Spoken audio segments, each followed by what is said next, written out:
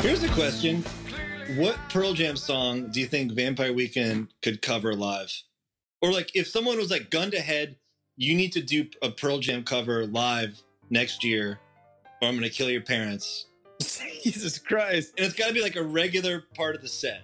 Yeah. You're like, okay, guys, we got to do a Pearl Jam cover next year. I think I already know what it is. I think we talked about their fourth album once, Jake. Their fourth album, No Code, which threw some fans for a loop. Yep. But actually had some strong songs. And there was my local radio station played one of the singles a lot that's called Who You Are. It's like kind of like a droney Indian Pearl Jam song, just kind of like the drums. Wanna sail on and then. I always thought it was like a very pretty song.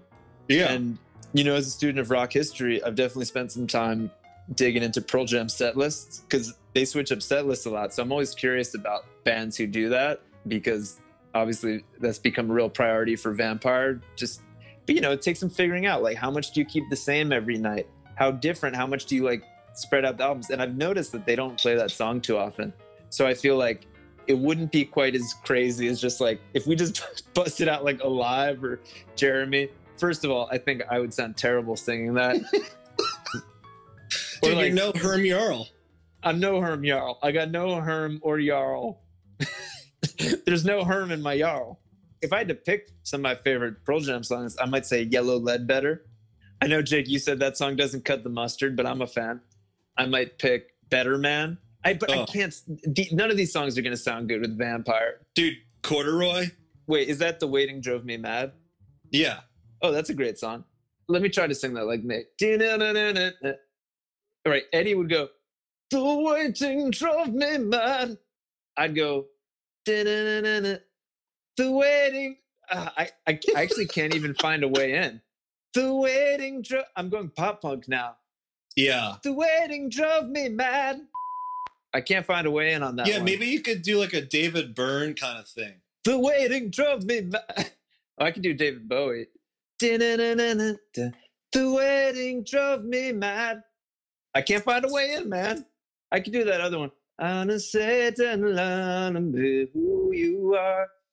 Or I could do like a famous Pearl Jam cover, like Last Kiss. That'd be easy. Yeah. Oh, where can my baby be?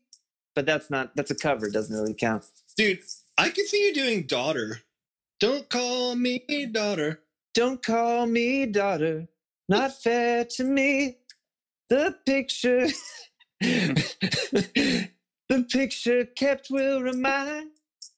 This is like, I don't know, picturing like Once Upon a Time in Hollywood, just like at band practice, and I tried. I'm like, can I have a second, like go back to like my dressing room, just like smash everything up, just like, what the f*** is wrong with you, man? You're just like dunking your face in ice water. And ice water, just like, you're f***ing stupid. You're okay, all right. It is hard to find a way in. I mean, here's the thing. I guess that's why Herm Jarl became a thing, is because Eddie Vedder's voice is so idiosyncratic. It's like in for a penny, in for a pound. Yeah. And we will talk more about Herm Jarl in the new year. We're going to go deep on it. Maybe it'll come up again later.